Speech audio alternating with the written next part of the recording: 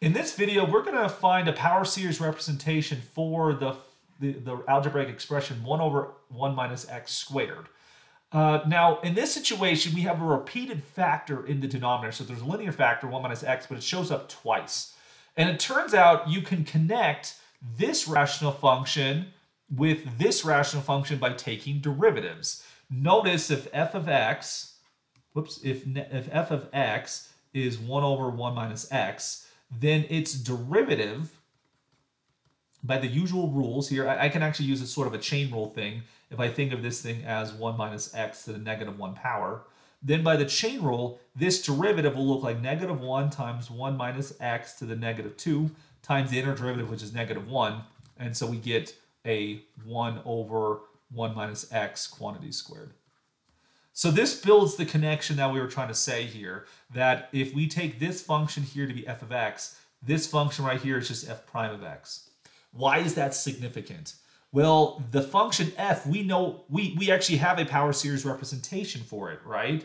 So f of x, which looks like 1 over 1 minus x, its power series representation is the standard geometric series, the sum where n goes from 0 to infinity of x to the n. And in expanded form, this would be 1 plus x squared plus x cubed, etc.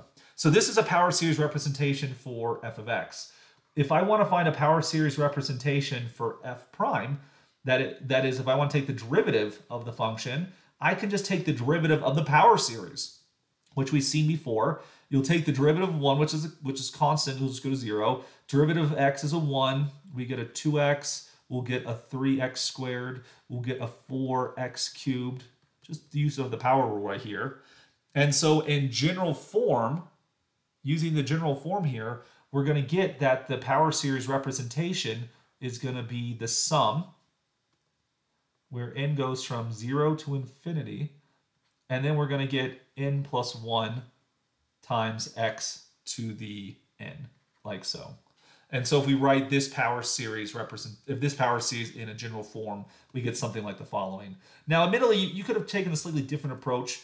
We could start this thing at 1 and go towards infinity, in which case you would get n times x to the n minus 1. That's perfectly fine. That looks more like the power rule we get from derivatives. But in order to make this thing start at 0, we want to shift everything down to 0.